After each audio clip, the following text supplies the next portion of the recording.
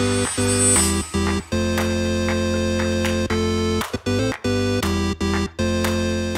started my own business for the first time when I was 16, selling CDs on the internet. The internet was very young at the time, and really enjoyed that.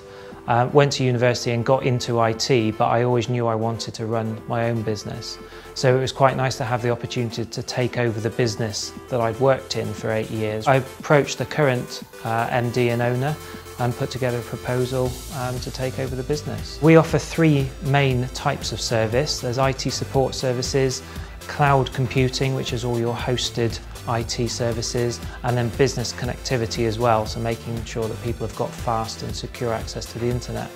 We've trebled our turnover, we've increased our staff by 4 times, and we're hoping this year to diversify into different business services as well.